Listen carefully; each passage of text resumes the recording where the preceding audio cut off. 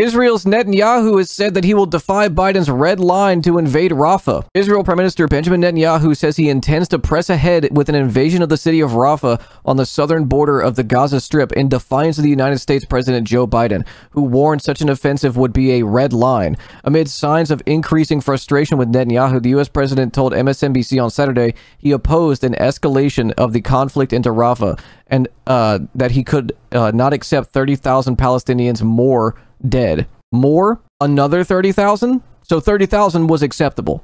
That's the number where we start to go, I think it's too much. 30,000. Relief organizations have warned that an attack on Rafah on the border of with Egypt, now a refuge for about half of Gaza's 2.3 million population, would result in widespread civilian casualties. German Foreign Minister Annalena Baerbock said it would be a humanitarian catastrophe. It's already a humanitarian catastrophe, though. Ramadan tours for Israelis, a rare chance to unite Jews and Palestinians, are cancelled. Yeah, because they're about to go into Rafah. When asked on Sunday whether Israeli forces would move into Rafah, Netanyahu replied, "We'll go there. We're not going to leave them. You know I have a red line." You know what that red line is? That October 7th doesn't happen again and never happens again.